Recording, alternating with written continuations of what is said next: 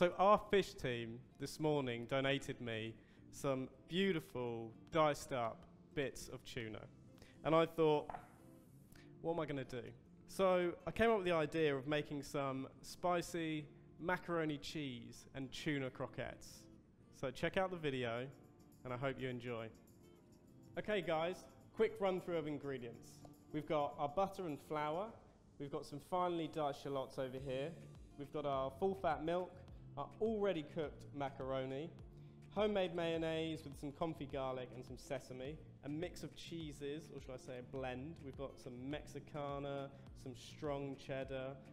We've got our chopped / diced tuna, a few garnish options of some chilies and spring onions.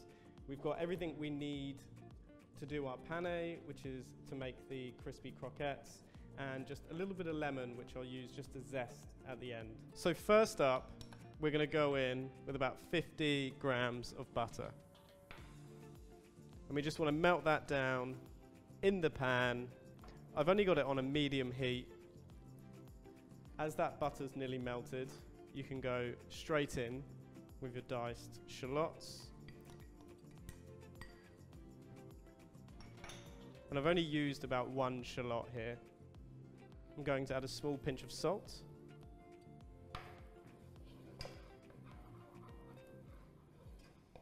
And you just want to give them a light saute until they go transparent. So now your shallots are underway. They've been sauteing for 2 to 3 minutes. You can add your flour. What I like to do is pass my flour through a sieve, and it's about 50 grams again, and just break down all of those lumps. And this will help you to cook out the roux later on. And you just want to cook out that butter and flour for about 2 minutes. You just want to keep bringing it all together.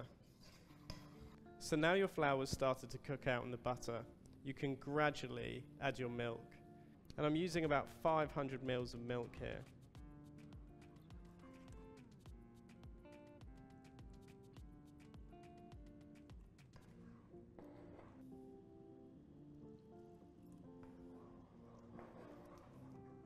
Most of the lumps now have started to break down.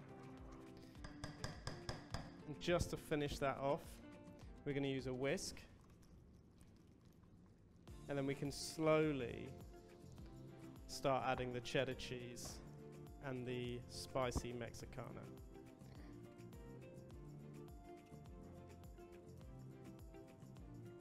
So just get that straight into that pan. I'm using about 100 grams of each for this sauce. Let's get it all in there. Let's not be shy. I'm going to add another little pinch of salt. I'm going to turn off the heat now.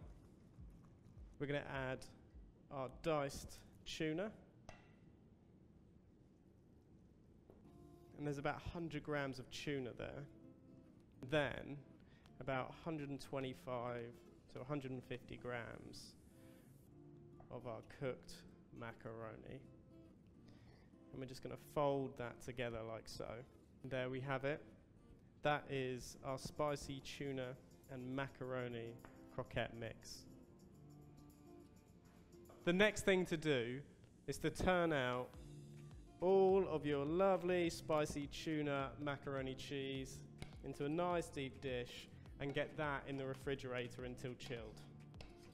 Because there is no way that you are going to ball that while it's still hot. Okay, so here we have it. This is the pane station. I've got my flour, my beaten eggs, and my breadcrumb mix. Over here to the right-hand side, I've got the chilled spicy tuna mac and cheese mix. So this is ready to go. That took a couple of hours. So first up, I'm going to use some gloves. You don't have to, but I like to keep my hands as clean as possible. So the objective here is to get almost golf ball, kind of 50 gram size macaroni cheese balls. So what I do is I just grab a little bit, put it in my palm like so, and I just ball it round. They don't have to be perfect. Once you've got the flour and the breadcrumbs on there, kind of seems to come together. But that's what we're looking for. It's a nice, slightly smaller than a golf ball size.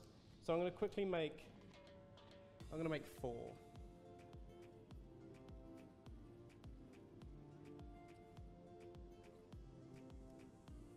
Once you've got them balled, I then like to drop these into the flour,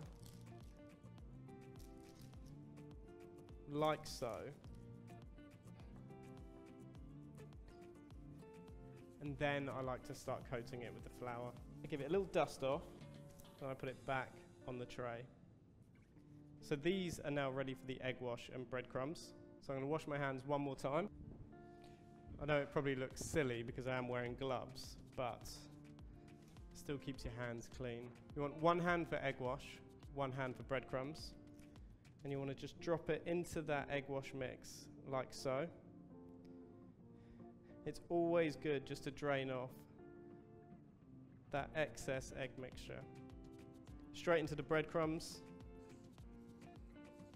Give it a nice coat with the other hand.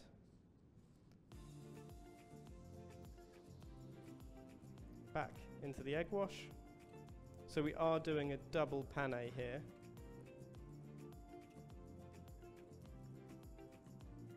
Straight back into the breadcrumbs, like so.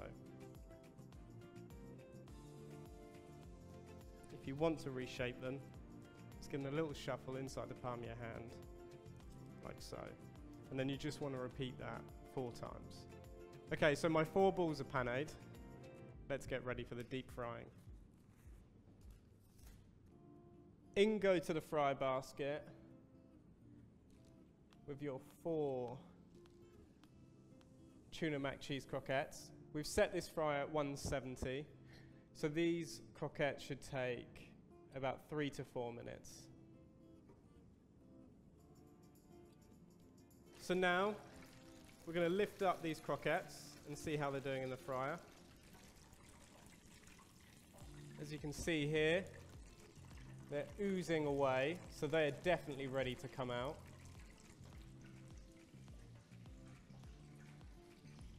So what I'm going to do is, I'm going to lift them up just into this bowl. And let's get plating. So now it's time to get these croquettes plated. A good, healthy portion of our homemade mayonnaise. Like so. We're going to go 3 of these croquettes here. A few spring onions. And just let them fall wherever they like. And then just dot a few of these chilies.